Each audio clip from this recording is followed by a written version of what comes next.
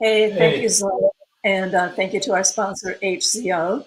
Next up is our final session of the day, a panel discussion titled Engineering at the Intelligent Edge, Smarter, Faster, Smaller, with Dustin Seetoo, Dan Linstead, Brad Hoffert, and Ken Wada, moderated by Matt. So take it away, Matt. very good. Thank you. Well, anyway, the focus is here on engineering at the intelligent edge, which implies things like putting AI close to the edge or actually just beyond the edge. Maybe it's not a connected device. So it struck me that it might be useful to the panel at least and myself to know what you in the audience think or sorry, what you in the audience have done in this direction. So what I'd like to do is, Jillian, if you can post our polling question, that would be really helpful. And it says for you to pick, there's a little radio dot. So it goes from, you've already done a lot of this all the way down to, I don't even know what you're talking about. So if you can pick one of those, I'll give you about 5 seconds to answer. Um, some people just have research. Some people are active. Some people, okay, wow. Is that really, let's see. Okay, go ahead, Jillian, show me the results. When you feel like is it really split that evenly? Okay. That doesn't sound like maybe it really is what happened. No, I believe it. Do we need a refresh on that, or is that really the result? Recount. Yeah. Recount. Yeah, let's do another try, just for the heck of it. It's worth it, I think. So pick your thing, and I'll wait 3 or 4 seconds. There, that looks better. Do you want to post those results, Jillian, please? Okay, there it is. So a large number of you, not the majority, that says we have designs and deployments underway. Nearly a quarter of you say we have active research. 14% we don't have any research projects devoted to intelligent edge designs. And actually another 14% said, I don't know what you're talking about. So that proves that it's worth keeping this a well-rounded discussion. So here's the first question for all of us. Let's go in this order, if you guys wouldn't mind, and just take a minute to tell your name, title, and role at your company, and maybe quickly describe your experience in dealing with edge devices. So starting with Brad, then Ken, then Dan, then Dustin, if that's okay. Thank you. Go ahead, Brad. All right. Thank you for having me today. Can you hear me okay? Yes, right. I can. Well, my background, I'm the president and co-founder of Loco Labs. We're a product design company in Silicon Valley. We've designed lots of IoT and edge-based products over the years. And I think the important thing about some recent things that we've been working on, an edge device for commercial buildings and traffic boxes. So very interesting application, but a lot of it has to do with, the reliability, obviously, but also what's the software stack? That's really important. And, what's the server architecture? What are you trying to reproduce on the edge?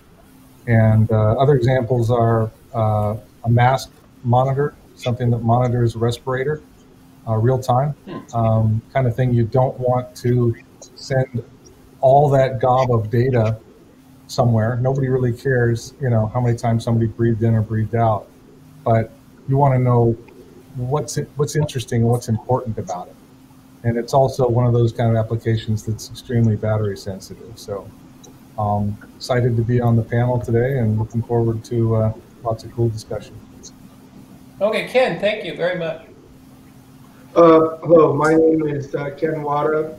I'm President and CEO of REM Technologies. For the past 25 years, I've developed products for the automation and the broadband networking industries. So when you combine the two, it is all about connectivity. Currently, I'm in the process, actually, for the last couple of years. I'm also the CEO of a startup that is dealing with interconnectivity and transparency and visibility with operations. It's in stealth mode right now. We have a few customers, and we have a couple patents. Our main patent is on bringing self-forming networks into the application space. The reason for doing this is because when we talk to operations managers throughout the world, the final frontier or the next frontier of the application space is we're going to be creating many, many varieties of applications. So cutting one application into gross units of 10 million units per year kind of thing is not going to happen in the industry. So what people really want is to get transparency and visibility amongst all their edge devices today. And they want to use a combination of their localized servers, cloud servers, in whatever resources they can bear. As our HCO sponsor has correctly stated, minimizing downtime is one of the key metrics, key performance indicators that is currently being used. And in a lot of cases, with this lack of visibility, we're failing miserable. So there needs to be a technological solution for this. And by the way, today, connectivity is not just hanging an Ethernet cable or Wi-Fi connection. It means handling the data model and all that.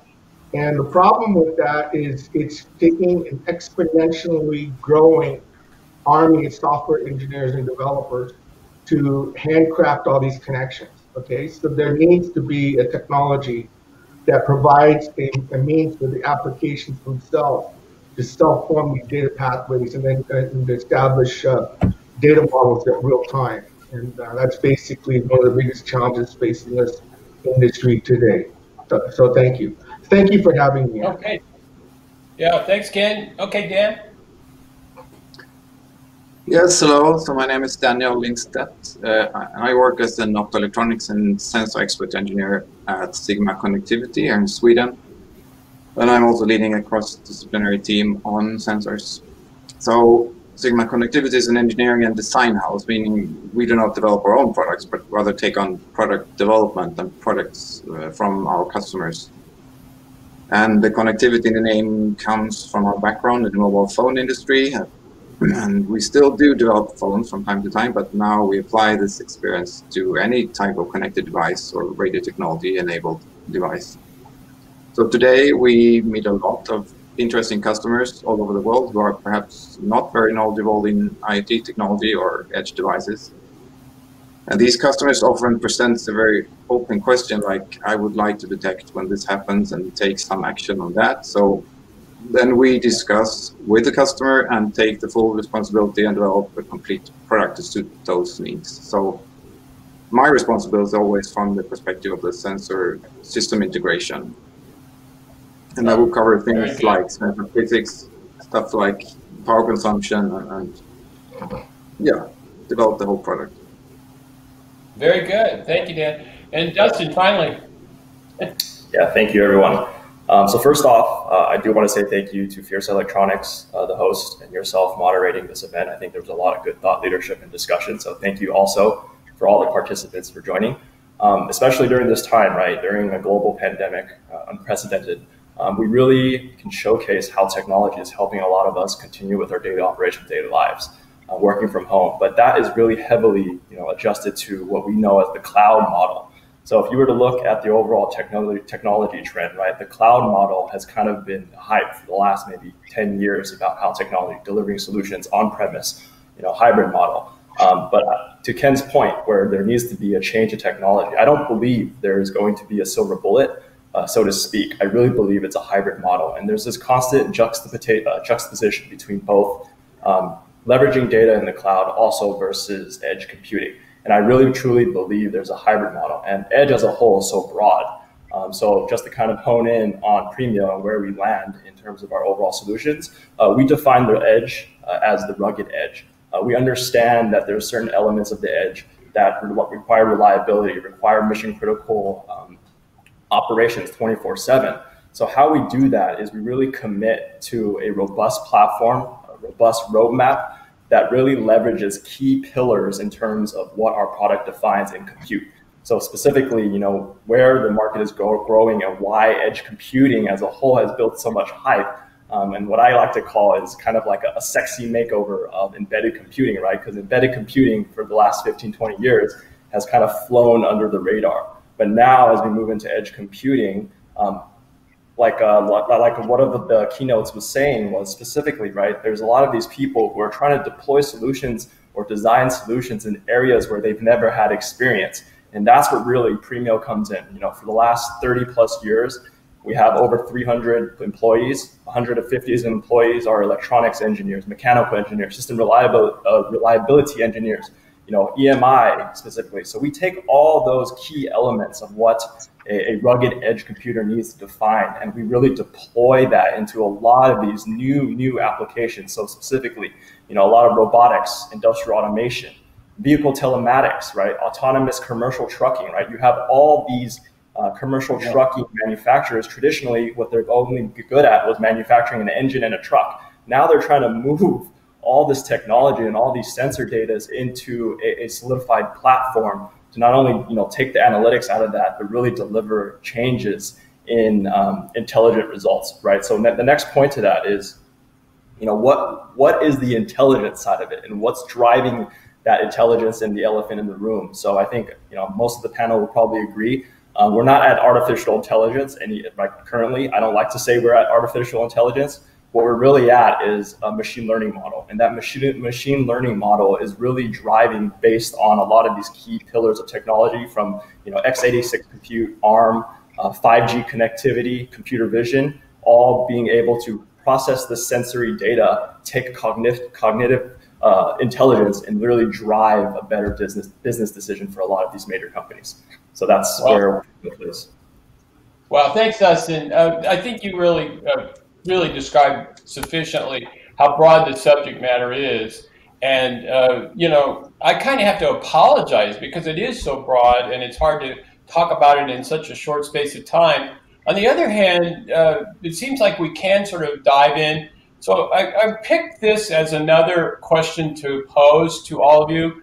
And if we could go around in the same order and answer, can you describe how low power for edge devices can lead to choices and trade-offs? And I think you hinted at it there, Dustin. The connectivity might not really be to the cloud. It might be a hybrid. And maybe that when it's your time, you can describe that. So if we could start again with Brad to that question, please.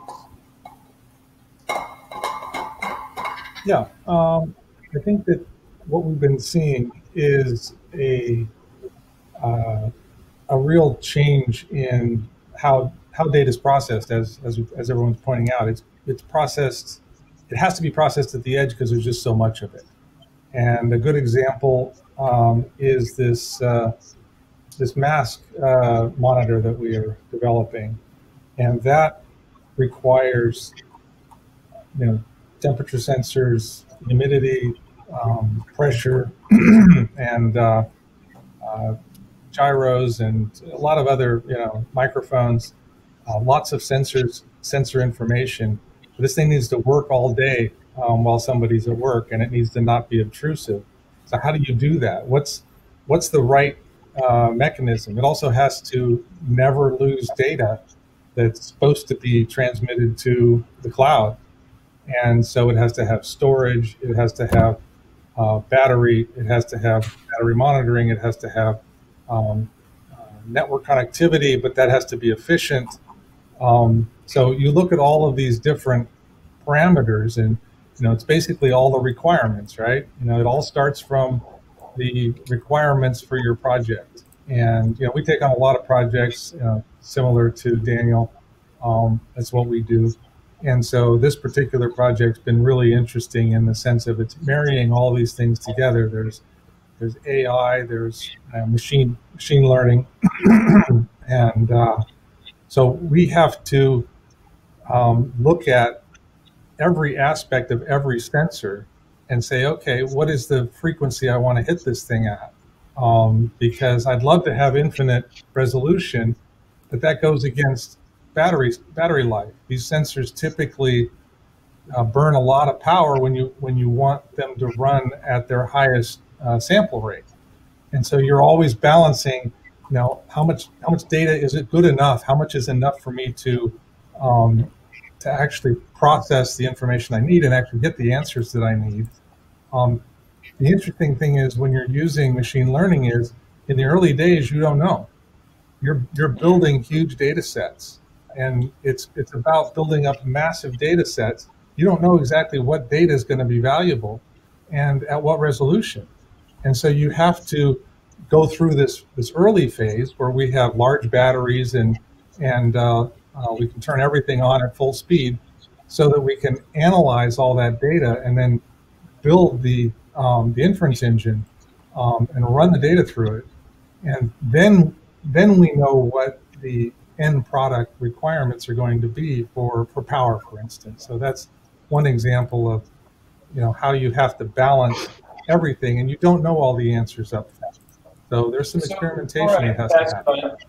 Yeah, so before I pass it on to Ken, I mean, in the example of the mask, I mean, is the inference engine there right in the mask?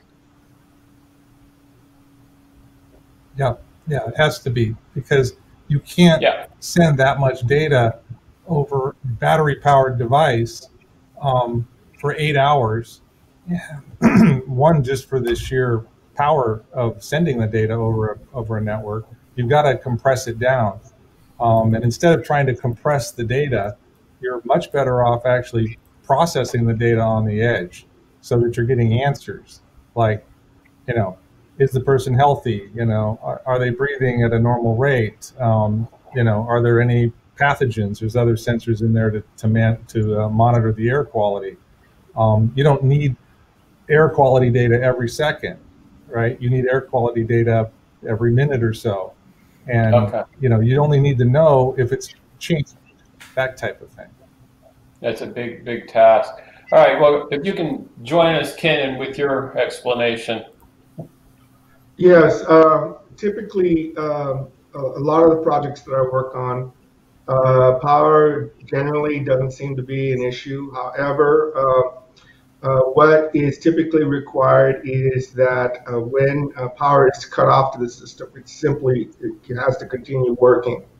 So to that end, there's typically like a rechargeable battery on the system, and a battery and a power and health indicator. Most of the issues that we're confronted with on our projects are with the connectivity part, that it just simply does not make sense to route several SPI or I2C sensors, from point of use to some central hub, and then send that off to cloud.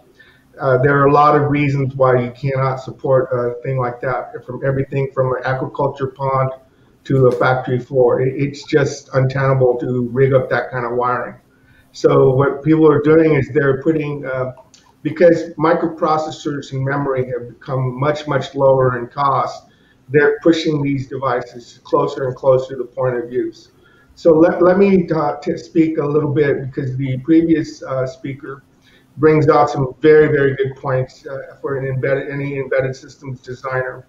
One of the most critical parts of the system that you must consider is this choice in the trade-offs and the balance between what I call pre-processing and post-processing.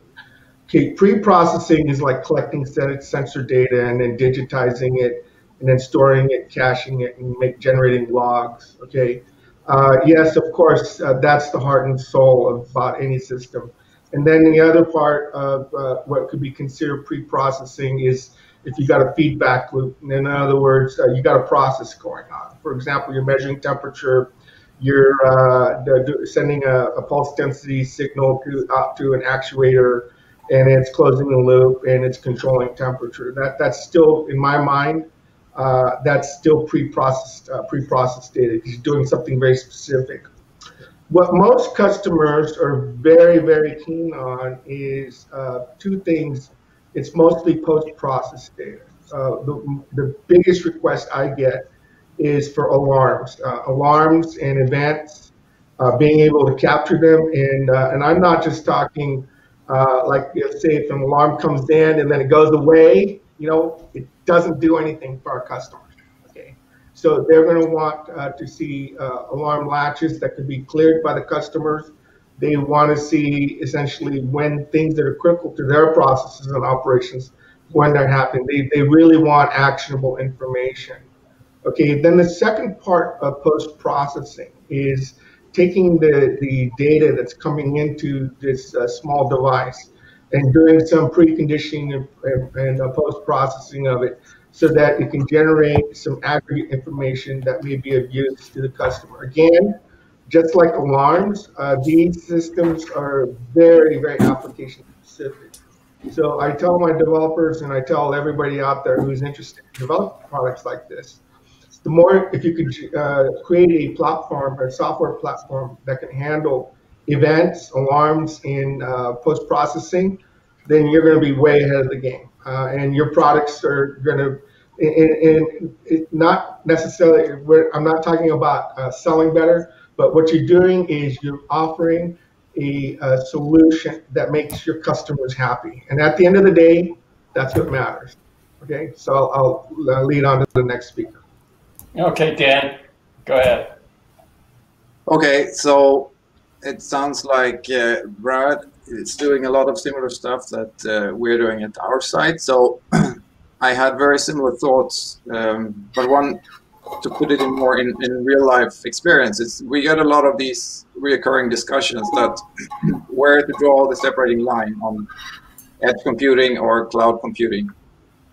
And a lot of customers, when they're new to this, they just say, just send all the raw data and to our cloud and we'll analyze it there. But we find that we often have to do, we have done many times, power budget and data bandwidth budget to simply show what it means and to make the battery last as long as it needs. And one example we had was a wearable device that had a very small battery, but also an IMU like accelerometer, gyro, magnetometer, and a bunch of other sensors.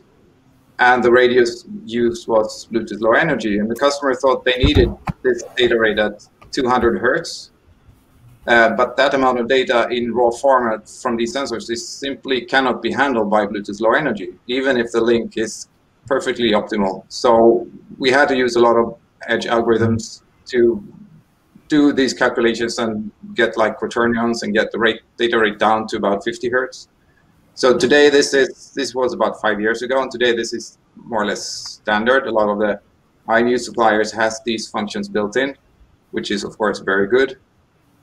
Another example I remember is a case of human presence detection, where we could reduce the amount of data transmissions over the radio to vastly improve the battery life by just introducing a few clever algorithms that could eliminate false positives and then only send correct data, because this device was intended to be on a coin cell battery for at least 5 years. So my takeaway is do the budget on power and data bandwidth, and then take it from there. Yeah, thanks for the specific examples. Very interesting. Dustin. Oh, thank you so much. Yeah, so I want to go back to Ken's point. I think he made a very good topic that we can kind of dive deeper into, and it's the element of really understanding the application workload, but specifically understanding where the level of pre-processing and post-processing needs to happen. So I remember, right, when IoT was first, being discussed, and there was a big hype about it 10 to 15 years ago, we understood that there was these things, and these things had a lot of data. And that those things and there's data really transformed into what we knew as the next step as the big data aggregation, right? So everyone was talking about big data. Everyone knew they had to aggregate all this data. But the problem there was they just collected all this data and didn't really turn it into any actionable insight. So what I call at that time is that they were just taking all these dumb data sensors. But the main challenge at that time specifically was to really drive the interoperability and really the connection of legacy and predecessor computing components, and really driving that into large storage capacities. But I think going through that path, and a lot of these enterprise companies, and going through that path and learning from that has driven into where we are now in the market. And that's where big data is now driving a lot of this machine learning and the future of artificial intelligence, right? So now that you have this data and you're pulling that into a pre-processing standpoint, right? What do you want to do with that data? Maybe you do a little bit of a computational algorithm sequential. But where Premio comes into the picture, and where we're starting to see a lot of customers do that, is that post-processing specifically. And that post-processing is taking that data and putting enough compute power closer to where data is generated through a lot of machine learning. And from a technology and from a technical standpoint, in the embedded space, what's really driving a lot of this machine learning is really based on parallelized compute, whether that be through your PCIe GPUs, and also even into a lot of this NVMe high performance storage, right? Everything that's within that box, all that performance that's local to where the data is generated can run these machine learning algorithms specifically. Another big challenge, right, that's in post-processing that no one really addressed is it doesn't really matter what happens in the box, right? Servers have been doing high performance in data centers and controlled environments for ages. So that's all controlled inside the box. What we really strive to do is we create a balance. And when I talk about balance, it's really into the embedded architecture of how you move the data, how you get the specifically for the application, but now moving that through a pipe or data bandwidth that can deliver into specifically the cloud, right? So with the next evolving wireless connectivities, you have Wi-Fi 6 coming into play. You now have 5G, on the horizon. You can actually take a lot of this, high-speed bandwidth and really move it into what I call ultra-low latency connections. And when there's low latency, data can move back and forth between whether that be at the core, all the way to the edge, all the way out to the cloud, right?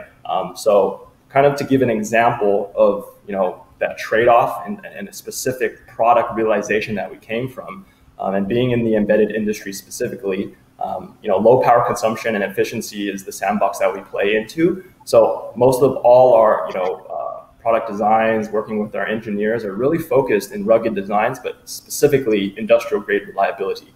So everything from our thermal engineering, right? We need to make sure some of our computing products are all fanless designs, because when it's passively cooled, you have ultra reliability, specifically for a lot of these harsh environments. In addition to that, you have a lot of shock and vibration, humidity, low power voltages. So being able to deploy a box where there might not be a stable power and still deliver mission critical reliability is extremely important. So another point that I wanted to make is that, a lot of the people rushed to the market for the edge computing demand, and they really came up with products just to kind of meet what people said they thought they needed, right? But really what we did was we took a step back and we really kind of took all these market feedback and really came up with a solution, and that solution being an AI inference computer, right? So a lot of these early market solutions really put as much GPU power, 4 or 5 GPUs at the edge, but the biggest trade-off that they didn't really understand was that power problem, right? So being able to really understand and deliver not only a power efficient box, but we're no longer able to deliver that in a fanless solution. But in some of the resources that you'll see kind of in this tab, we basically moved a pretty powerful GPU, also with a hot swap NVMe M.2 storage for that high non-persistent memory, and with a 10 gig connection out. So this box, whether that it's pre-processing, post-processing, has enough horsepower to compute that data, run the machine learning algorithms, and communicate back and forth with the cloud. Yeah, thanks. Very good.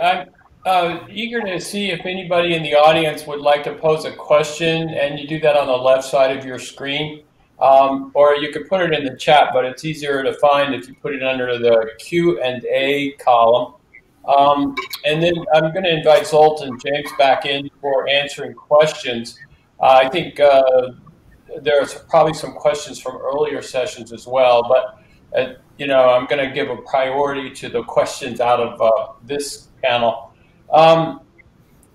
Let me ask, continuing on with what we just heard, it strikes me that if you're doing inference work right at a device, like a mask, or let's say it's inference work right at in an industrial setting where you're monitoring the effectiveness of a machine.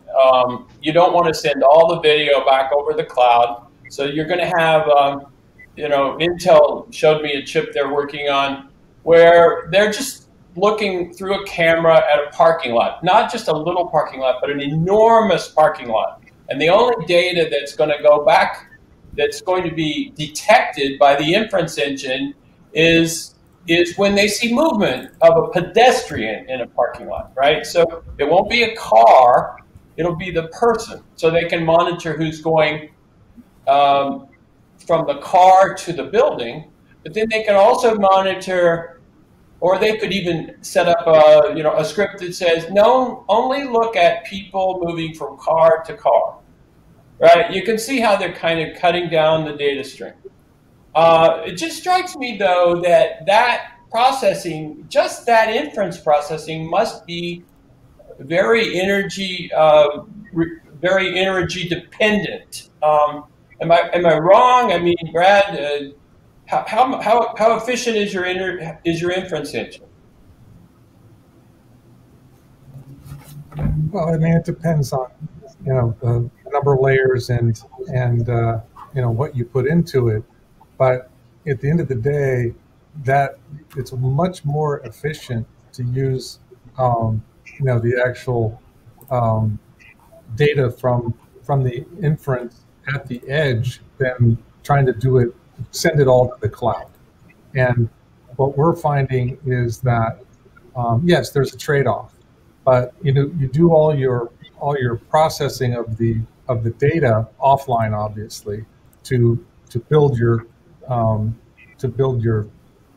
engine and to get those results, and we just extract those and put them onto the edge device, and that's where you're saving all the all that compute power was to take this raw data and figure out what the important pieces were as part of the the data the data reduction that you get out of using an inference engine.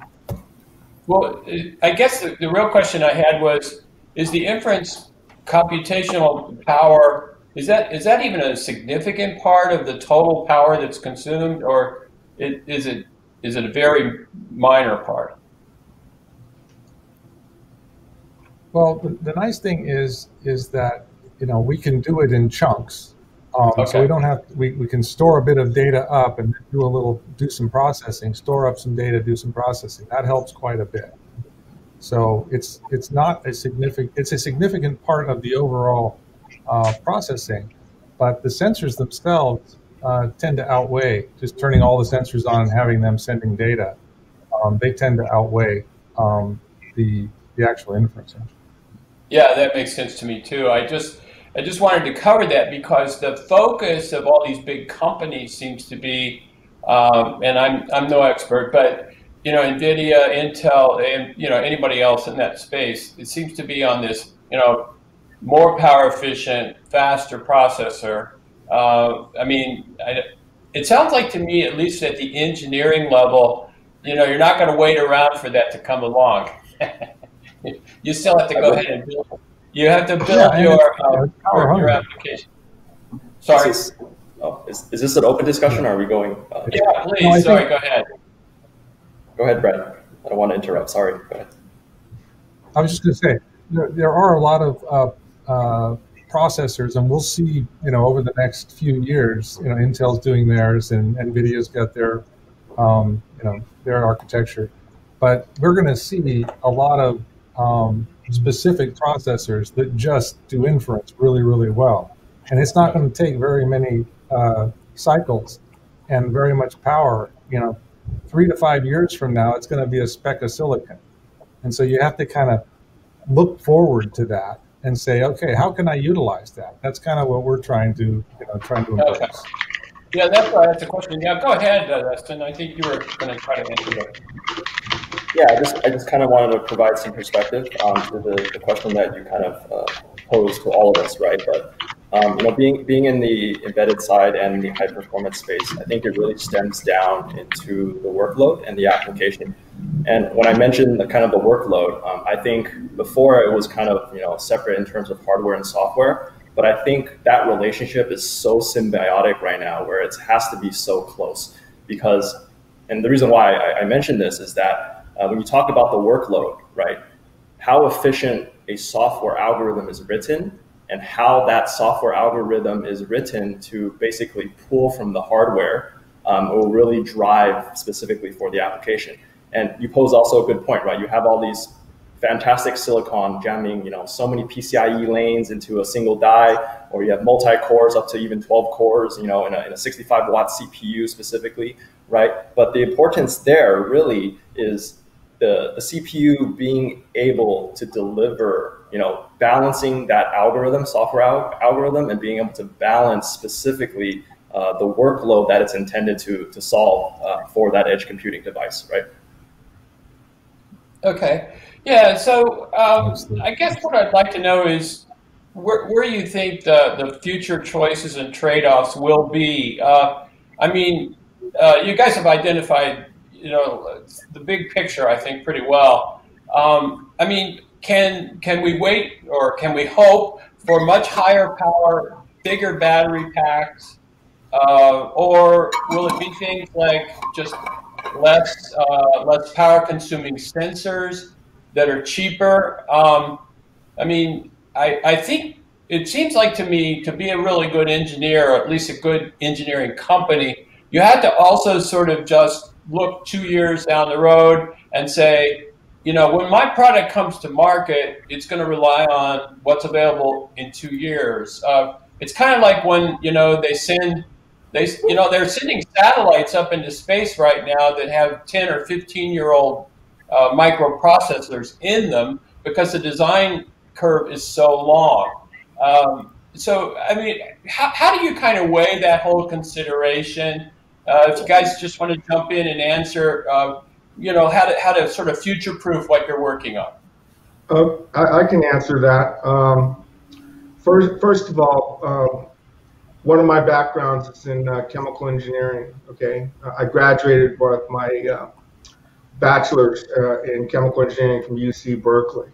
How I got into embedded, well, that's another story. It's a long story. Okay, but anyway, I need to remind people attending this conference and the panel that did you know that in terms of energy storage, batteries are miserable. Even the most high-tech lithium smash bang battery, the highest capacity lithium battery today, I can tell you this definitively as a chemical engineer, there's more energy storage in a bag of potato chips, pound for pound, than there is in the most advanced lithium cell today. Okay? If you don't believe that, you do essentially the thermodynamic calculations, the energy storage. We've come a long way. Lithium is the lightest element. It's the lightest element. It comes after helium on the periodic table. That means that in terms of the material, that's it. That's the best you can do with energy storage. The only other element because helium is inert, is hydrogen. And then everybody knows where hydrogen fuel cells are. Okay, so be that as it may, we're faced with this fundamental limitations in physics. So if you want to do low energy and all that, and fuel cells are going to be years, if not decades away, or the Star Wars antimatter battery, never going to happen, and probably not in my lifetime. Then we got to think about how do we manage the situation and future-proof our system. And the main thing to do is essentially lower the energy requirements from our sensors and our processors. Now, we have gone a long ways towards lowering the energy requirements of our computing power and our RAM and our other devices. There still is a fair amount of work to be done with things like with lowering the energy costs for the sensors, and especially, and this is like the 800-pound gorilla in the room, is actuators. To drive a motor, I mean, it takes so much energy to drive a motor or any kind of actuator. And a lot of our customers want a closed loop systems where you get feedback, you're controlling something. That's never going to go away. So that's basically the challenges that we're faced with today in terms of energy. And in general, the best strategies that I've found is ones where the system, because most of the time with computing and computing architectures, the processor and the system is just sitting there idling, twiddling its thumb in real time. It's really not doing a whole lot. So these systems where, like the Texas Instruments introduced the first one of its kind, where when it's sitting idle, it literally turns itself off and puts itself into a very extremely low power mode. I believe that's the future of low energy computing, and not low energy computing. That's a misnomer. I would say low energy handling solutions for our customers. That's the key. You turn the sucker off. That's really good. We're almost out of. A lot to be said for them. Go ahead.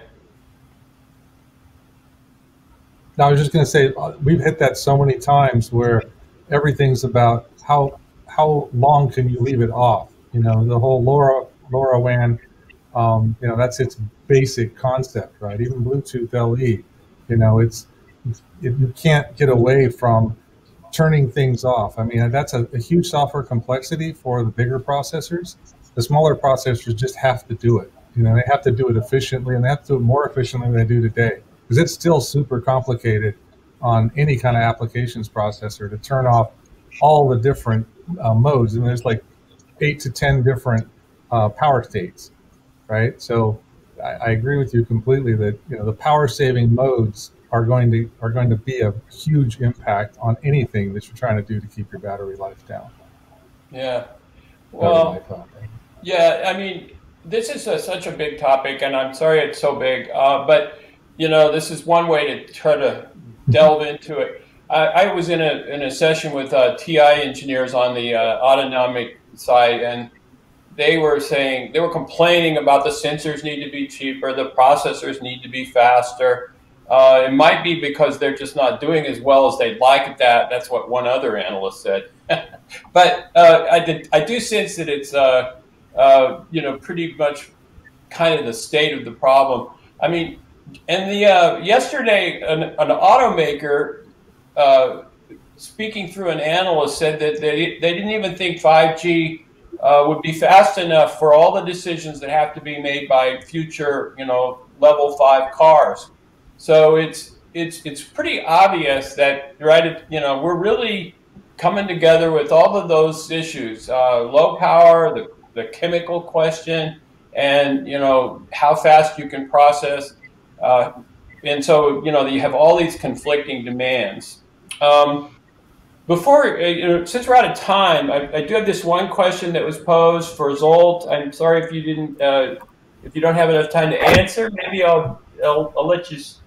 It says, this is going back to a prior session. What does the timeline look like for implementing paralleling protection on devices? Anyway, if you can try to hit that. Thanks a lot. Sure. So I believe it's a complex question, but how fast can we apply the paralleling protection or any layers protecting these electronics? It depends on how complex the board is, how large the size of the board is, and then of course a lot of other things. But as I mentioned earlier, there are two ways of protections. One is design the protection into the board itself before the board is manufactured, and then here we can help, or have the protection as an aftermarket protection. So aftermarket protections are, again, some of all the mechanical seals or gaskets they work, but that's mostly the aftermarket protection. When the protection is designed into the board, how long it takes to apply it, it's actually a pretty quick process. literally within a few hours we can protect that board, but there are some steps we need to take before the protection is applied and of course after the protection is applied. For example, some parts of the boards do not need protection, so there we need to apply some kind of masking before we apply the protection, and then we have to remove that masking after. So it's actually not a complex process, it's a fully automated process, especially when we do it in mass production scale. So we have a fully automated masking line, then we do the magic with the board, we apply these protective layers, and then a fully automated demasking line. End to end, it can be several hours, but since it's a batch process, I would say a minute per board is a pretty easy estimate. Okay, wow, thank you.